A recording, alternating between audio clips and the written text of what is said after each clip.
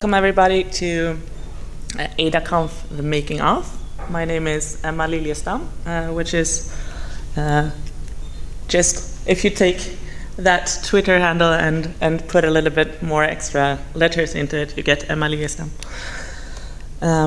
This is the agenda for the day. I'm going to talk about making of AdaConf 0 and 1 and what we're going to do for AdaConf 2. And at the next part, I'm going to show you the user stories and the vision, mission, values of AdaConf. Thereafter, we will turn off the live stream and do some group work and plenary discussion. And this session works best with lots of questions. They could preferably be short due to the video, but I'd love some during the session and not at the end. Well, also at the end. So AdaConf was conceptualized in October last year. That's some 7 months ago. And the idea is to have a hands-on tech conference for women and trans people, 1 day, multiple track, in Malmö, Sweden. It's going to be free of charge. We had the very nice blessing of having an actual. There was a separatistic conference before us called Geek Girl Meetup, and this year they had decided that they didn't want to do it, and we over at Food Cafe said, well, we can't have that. We must have our separatist conference. And we had basically already had all the rooms and stuff because Malmö has a quite vibrant stage for meetups and talks already. That was really nice. That's also one of the reasons why we could pull this off in 31 days to make 100 people come together, including speakers and workshoppers and catering and all of that. We used Trello and Slack very much during our organization. Simply, like how do you get a voluntary group to stand up together and say we want to do something, and then actually get them to do the things that they love to do, not do the things that they think are boring, and actually continuing doing what they wanted to do. So for that we used, I'm a very big fan of different kinds of visualization systems. So also on the conference, we actually had a visible Scrum board with like post-its on it saying this needs to be done, work in progress and done. The people attending we asked them to, if they want to, actually just take a post-it note for something that they felt needed to be done. And do that thing. One very big problem that we often see in organizations like this, voluntary organizations, is our bottleneck problems, which are very classic IT problems. You have a coordinator, and people feel like they have to ask for permission for anything that they want to do. Instead, we very much tried to make people feel like they could take an initiative and feel confident that they understood what AdaConf was all about. And when they had understood that, they should be comfortable enough to simply do things and then after the fact tell, well, I did this thing, I think it was great, what do you think? We needed sponsors to be able to do AdaConf for free, because everything that we do at Food Cafe is free. We did not break even the first time, though. That's also a really, really nice thing, a very luxurious thing that you very often don't get as people in doing voluntary work, that someone else is carrying the risk, the monetary risk for what we're doing. Since they could carry that monetary risk, we could actually do a lot of fun things for the people coming. And I was the coordinator the first time. I think it's probably the closest thing I'll ever get to a white wedding. Simply getting so many people to one place, it's so nerve-wracking. Not knowing if anybody's going to show up at all, if all those people that have said that they were going to come is actually going to come. That's always a big issue for any meetup that I don't think that anyone really has solved yet. But one of the international speakers who came, she said to me, it's very, very important. Like the only thing that is important is that nobody should die. And nobody did die. So I would say that AdaConf 0 was very much a success. Since we also had only 31 days to do everything we wanted to do, we already at the beginning set a loose date for the second time that AdaConf was going to be. And this time it was going to be in Stockholm, because FoodCafe is both in Malmö and in Stockholm. And we thought, hey, why don't we do this in every city that we exist in, so that if FoodCafe are in 100 cities, we're going to have 100 AdaConfs. That sounds nice. And it was really nice to have that already decided upon, because getting people to want to talk and to workshop at AdaConf, since it was such a short time, I had to work very much with my network on Twitter. And since I've been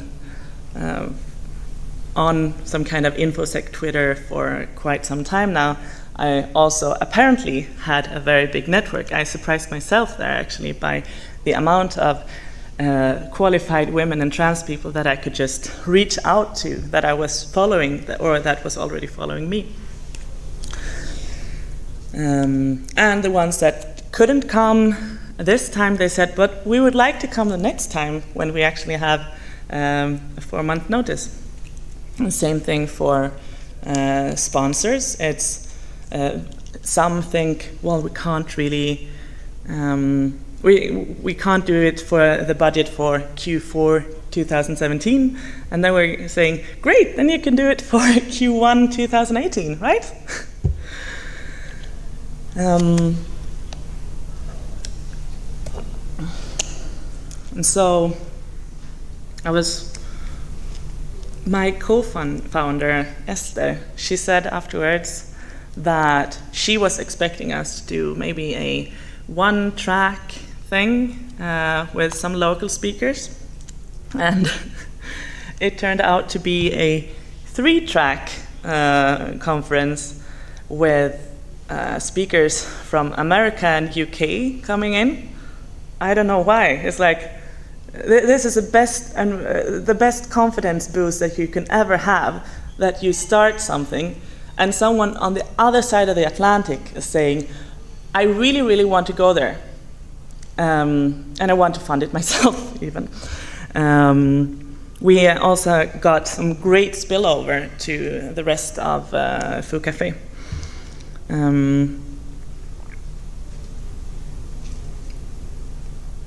There's this, I don't know if anyone in this room already had thought it, but like, why should we have a conference for only women and trans people? What about all the men? They also want to do hands-on tech, a full day with nice people and free giveaways and stuff. And one good thing that came out of this is simply that since we were doing this, we got some really, really nice speakers to the normal food cafe where everybody was welcome. So the spillover helped everybody. We also had an invisible track, and this is something that I'm really, really, really proud about. The first time that I was soldering, I was very, very intimidated by it, and I thought, this is something hard, and this is something really, really cool. And then I learned it, and I was like, this is the simplest thing I've ever seen. If this is so simple, what else have they lied to me about? What else is there out there that sounds super cool and super hard that isn't super cool and or that is super cool but not super hard? This was something that I wanted all the people at AdaConf to feel as well. So everybody got to do this extremely simple circuit, not in the cat ear form, but it's just a little microcontroller and some LEDs. And you can use it with Arduino. It has 6 soldering points. It both has surface mounted and through with this pinhole thing. It takes something like 15 minutes to do if you're a beginner. And I think three-fourths of the attendees at the first AdaConf actually did one of these. It was such a joy for me to see. And then we had a feedback jar at the end. Change nothing, keep everything. Obviously, we didn't only get this kind of very nice feedback, but we also got some feedback on things that we can actually work upon. Since we were only working for 31 days, we had to have a very, very strong focus on the minimally viable product and to think about not taking in too much at the same time and losing focus on what's the most important things, and instead focus on small, specialized things that don't matter in the end. But the next time, we would be able to get more time to do those things, we thought. So, then we went to Stockholm, and the first thing we did before we could decide upon the date is simply I reached out to one of my biggest idols. This is like the best thing you can ever have with having your own conference, is that you have a reason to go and say to someone, hey, I think you're super cool. Would you like to talk at my meetup? Would you like to talk at my conference? And in many cases they say yes, and in many cases they say no, but every time they are flattered. And every time you feel a little bit like, oh my God, I've been poking this person. So this time we had oceans of time, 3 months. I had also started working at another firm, so I was now only being a volunteer. So we had another coordinator up in Stockholm. And all of the success that we already had made us a little bit cocky and thought, well, we can do anything. But now we also had to rely much more on things like Slack, simply because we were now a distributed team. We were people down in Malmö, and we were people up in Stockholm, 700 or 800 kilometers away. Also, Stockholm is a bigger city. It's a little bit harsher for meetups.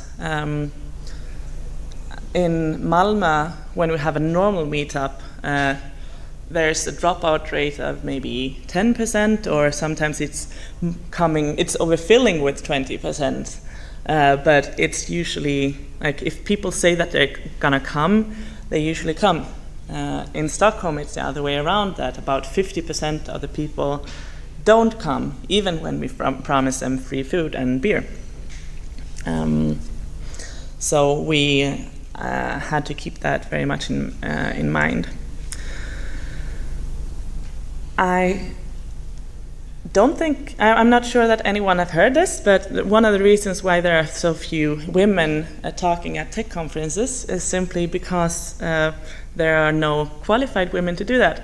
I wish that was true, because then we would have had a much lesser problem with our call for papers, where we got way too many people, way too many qualified people that we couldn't take in. That's very much of a luxury problem. And that's also something that one has to take into account, being a person doing this for fun and for passion, turning people down. That's not a fun thing to do. I don't want to do that, but we had to do that. This time, ADAConf 1 also, we had less volunteers, but for some reason that actually worked out really well. We had a really, really nice venue at the Internet Foundation in Sweden, overlooking a beautiful canal, and it was a beautiful weather outside. It was -degrees, but on the inside it was very hot and nice. And we actually broke even when it came to sponsors, which is a huge thing. So you can see here, for example, we have Katarina from GitHub and her Bosnia doing a 3-hour workshop on Git. They came from San Francisco for this. Imagine the confidence boost. We have one of the DNS key bearers, Ann-Marie Eklund Lövinder, who is also the Chief Information Officer of Internet Foundation in Sweden, that honored us with our talk. We had a really, really nice lineup. One problem that we had is that the day before, we found out that the venue that we were gonna have, they were gonna jackhammer the floors in the venue. So we had to switch around a little bit there. There I felt very much that it was really nice that someone else was doing the coordination, so that I didn't have to freak out about this. Also, the person who did the coordination simply didn't tell us until she had solved the problem, which is also a very, very nice thing to do, because why should everybody be freaked out about something when only one can be freaked out about it and fix it? So the soldering workshop we couldn't do as an invisible track, but we had to do that 5 stairs below the original place, which was a bit of a shame, simply because of the fire alarm and stuff. We didn't want to have the local firearms coming by. But we did have 3D printing this time too. And I just love the ambience that you get from having these kinds of stuff. I've been taking a lot of inspiration from going back and forth to Germany for a couple of years and seeing you guys around cows, how you organize things, how you self-organize things. I have seen that that's something that the Swedes think is kind of strange, especially this thing with the Agile board that is visible to the attendees is something that people have been really happy about, and but very surprised about, because that simply doesn't exist, that we simply say, hey, you don't have to help, but you're allowed to help, and this is how you do it. So, next ADAConf will be in October. Our call for paper closes on the 15th of August, and we accept any kind of talks or workshops that is on hands-on tech or anything that you can bring with you to work on Monday. We do not accept talks or workshops about diversity. We do not talk, we don't let up space in rooms like this to talk about something like feminism or why it's hard to be a woman in tech. Basically because everybody who is there already knows this, or knows what's hard and what's not hard. This is also something that is naturally going to happen, that people are going to talk about this. But we say that we do not talk about diversity at AdaConf. We do diversity. So therefore, we accept all kinds of talks or workshops that are hands-on tech. So we were looking into a lot, what kind of vision do we want? I've been using two kinds of methods. One is called the Vision Mission Values, OOP I think it's called. And I also simply like using user stories. I'm just going to read them to you. As an attendee, I feel safe and welcome. We have a code of conduct. We also very much try to make everybody feel included. We also, at the end, asked simply whether people felt like that. And of course, if you're standing in a room like this and I say, do you feel welcome? You're not likely to say no. But then we also had feedback jars. There you can give anonymous feedback. As an attendee, I feel empowered to learn or deepen a skill. This is also something I ask at the end. And everybody raised their hand about that. So that's really nice. As an attendee, I feel welcome to contribute to the conference. It's a common misconception that you can just go to a conference and be passive, and then you learn something. And that's often not the case, but simply doing good questions, meeting up with new people, networking with people. That's what makes a conference precious.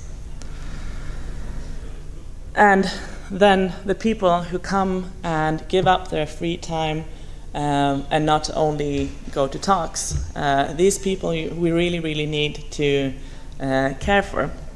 So as a volunteer, I feel like I do something meaningful. As a volunteer, I feel heard, and that it's possible to do the things that I'm good at. Or as a volunteer, I feel I heard, and that it's possible to use my superpowers, as maybe a better way of saying it. As a volunteer, I do and inform rather than ask for permission. This is something that is really, really hard, especially in a Swedish context of people that generally are introverted and are never learned really to speak to other people. We are very, very afraid of offending people. But anyway, that's something that we're trying to achieve. As a speaker, I feel welcome, or a workshopper. We actually simply use speakers and workshoppers as volunteers as well, and they seem to like that. Like, everybody is welcome to not do that, of course, but most speakers and workshoppers have volunteered to help. Then we have a user story for sponsors, and it's a work in progress. We don't know, actually. But for some reason, it has been working anyway. As a coordinator, I work a reasonable amount. During the AdaConf 0 in Malmö, where I was the coordinator, they had to force me out of the room the day before. and said, Emma, you actually do need to go to sleep. You have to understand that we have this Agile board. We already know, you have already given us all the information that we need, and you're not going to change anything by being here. The best thing you can do is go home and sleep. So I was forced to do that. And as a coordinator, I also need to spread information about needs and deadlines via Agile boards like Trello or the visual board on site. And as a team, we celebrate and cherish each other's superpowers. And I hope that I will define what superpowers is at the end. So I also made this document. Vision. AdaConf is a full-day conference for women and or trans people. We do not talk about diversity. We act diversity by sharing skills and competence that have relevance for everyday life as IT and tech people. Diversity is on the meta level. I think I've gone through that already. We can talk about that at the end as well. And how do we want to implement this vision? An AdaConf event always contains talks, workshop, and an invisible track of tangible DIY tech. So that has been the soldering or a 3D printing. AdaConf events are vegan friendly, basically vegan with vegetarian options on top. AdaConf events are ideally free. They have always been free, and they will probably be free the next time as well. Also including a free lunch and a free swag bag. And at the first one, we even gave away a printed book, which was financially maybe not the best thing that we could have done. But it was a lot of fun, at least. Speakers do not get paid. That's also a core thing for Foo Cafe. That's no one.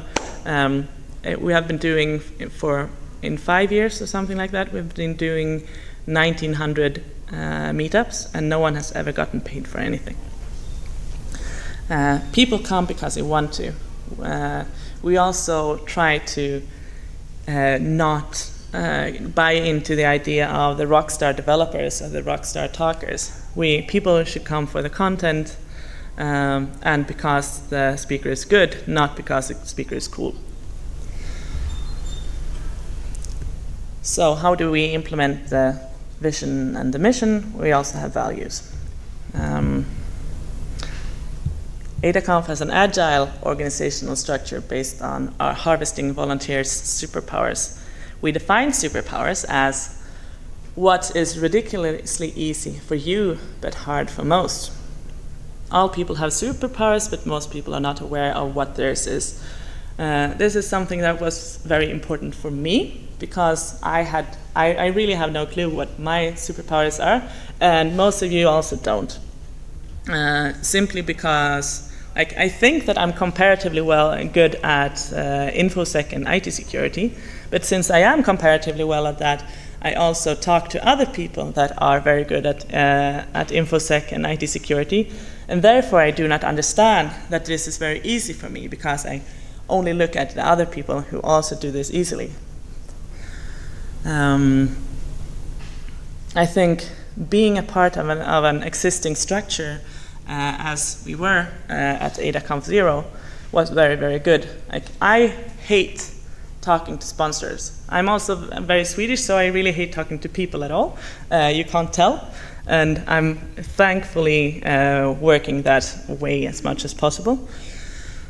But I really, really hate talking to sponsors. I really, really hate. Well, I like getting a yes, but I hate getting a maybe.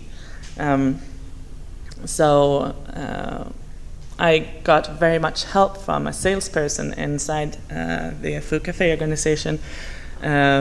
So every time that I got something that I needed to do, I used his superpower.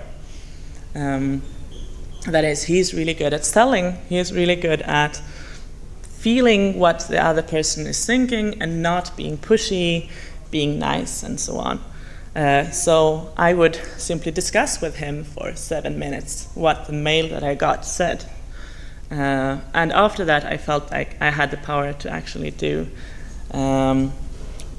send the mail or send the answer, and then I didn't have to build up on all those not very nice things. Like, for example, if I was talking to one potential sponsor, and they gave us a very, very, very low bid. And I felt a bit offended by getting a low bid. But since it wasn't a no, I definitely had to answer it, because that's what courtesy says. So I got a lot of help with that.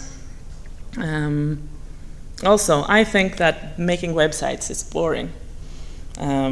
And sometimes we feel like the golden rule is something that's very important to apply, that anything that another person is doing treat the other person like you want to be treated. So if I would use a golden rule, I would say, I don't like making websites. That means that no one else likes to make websites, and I don't want anyone else to do something boring. Therefore, I should do the website. Instead, I just wrote in Slack and I say, hey, I think websites are really, really boring. Is there a website ninja out there that can do this?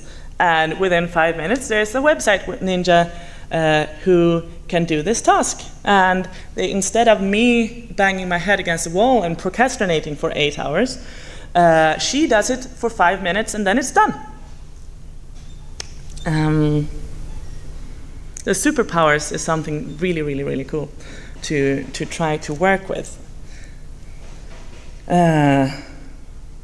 Next value. Any action or task that is in line with a vision, mission, or values can be executed without asking a coordinator in advance. Instead, inform afterwards. It's something very important. It's kind of hard to work like this because we're not used to it. We're not used to trying to get a flat hierarchical structure. I think if we're gonna have a flat hierarchical structure, it's actually very important to actually have a non-flat hierarchical structure also, because sometimes there will be a conflict and those conflicts need to be solved. But most conflicts should be solved as soon as possible, or maybe not exist at all. Next one. We test in production and continuously deploy. I said during ADAConf 0 that this is an open beta test.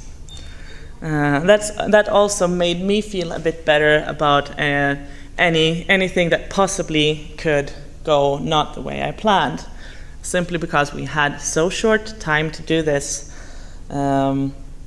We just try and do things instead of going on for a very long time and thinking about doing things. That usually works a lot better. The next one might seem a bit provoking. Cis men are welcome to contribute in supportive roles, i.e. administrative work, sponsorship, advisory roles, catering, or childcare. The thing is, we don't want to be provocative. We really don't want to be that. Just like a gay couple kissing on the street don't want to be provoking or be something cool or something special. They just want to be normal. And that's the thing. We also just want to be normal. We want to have one day of feeling like we're the majority and feeling that we can empower ourselves and get to network with new people. And there are a lot of cis men that want to help us with that. And so they are welcome to do that in these kinds of roles. Another very important value is, of course, we do not sell, talk, or workshop slots to sponsors. Simply because we want to have a good content. Without a good content, a brand will be absolutely nothing. That said, we did get sponsorship by a password manager company, and I did a workshop on password management. And the reason for that to happen is simply because I'm an InfoSec person. So it wasn't because they were sponsoring that we did things on IT security. Actually, they didn't know that I was going to do a workshop on password security. They funded us anyway. So they got to know it afterwards. Finally, this ask and offer. Don't be afraid to ask for help or offer help. So at AdaConf 0, at the end, we said, you're very welcome to help us clean up. And it took 30 minutes to clean up, which was really, really cool. And I think you in the German scene, you're used to this. This is nothing strange. But in Sweden, this was really strange. And something that we got praised for. So, now we can say goodbye to the video stream. And get over to the workshop part. To reiterate, a superpower is something that is easy for you and that most others think is hard. So I would like you in groups to think about what is the superpower of a friend of yours and what might your superpower possibly be. Another very important thing that we did at AdaConf was a minimally viable product. What's the core functionality of the meetup that you would want to do? You can also define user stories. As an organizer, I blah blah blah. As a participant, I blah blah blah. As a sponsor, I blah blah blah. And you can define a one-sentence description, an elevator pitch of the thing that you might want to do. So, like, for example, AdaConf is a one-day hands-on tech conference for non-sysmen.